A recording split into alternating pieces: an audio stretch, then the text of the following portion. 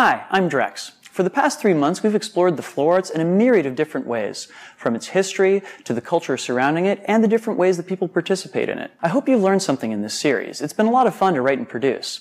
There's a lot of open and unanswered questions, but the biggest one I'm interested in is this. If we know where we're at and where we've come from, where ultimately are we going?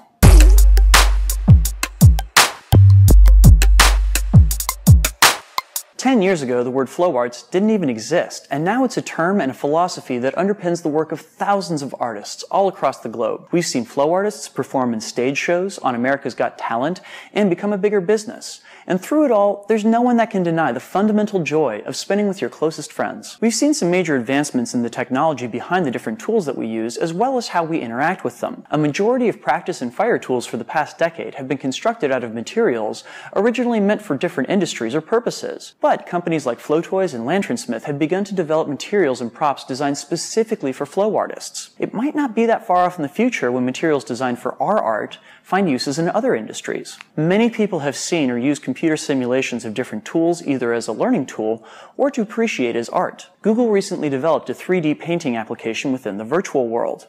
An attempt to apply the same technology to the flow arts world has already begun and promises to bring our art into a new and visually stunning context. Mobile apps and geotagged resources are making it easier than ever to connect with other artists. The flow map of the world will soon be released, and in the meantime there's a Spin Jam map on the Flow Arts Institute website. Want to find other artists? It's never been easier to do so. As we continue to research the health benefits of the flow arts and other similar movement arts, we may come to find that they work as an effective form of therapy for many physical and mental ailments. There's already promising research that shows that dance and Tai Chi are effective interventions for many of the physical ailments that encroach with old age. Spinning may soon join them as effective pastimes both for the young as well as for the old. Flow arts may also come to be an effective physical and social development agent for children or adolescents. They offer a great deal of fulfillment both as a meditation as well as a skill, and may be a great way to teach discipline and motivation to young minds. What heights could a generation of spinners who've been trained from childhood push the art to? Who knows? As the population of flow artists continues to swell, might we see an uptick in depictions of it in the mass media? Fire dancing was featured prominently in an episode of the TV series Grimm and has appeared in the background of countless music videos, TV shows, movies, and more. Who knows? In time, flow arts might become as widespread as skateboarding or yoga. Juggling and Diablo already have large-scale professional competitions.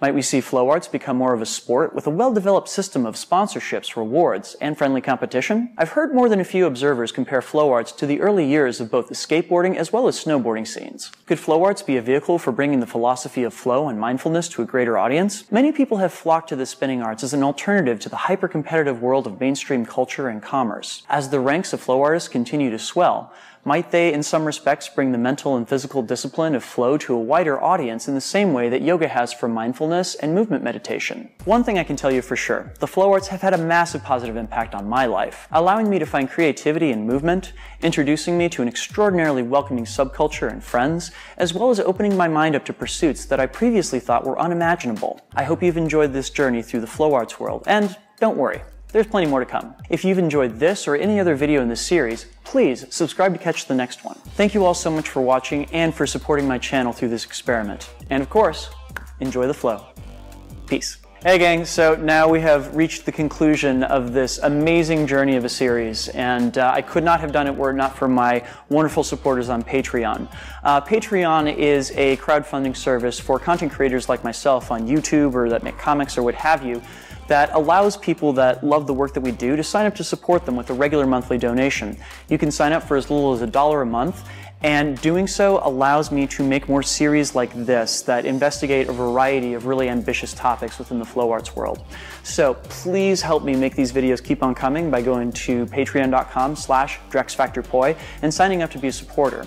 If you're already one of my supporters on Patreon, thank you so much. You made this video possible. You made this entire series possible, and I could not be more appreciative. Thank you.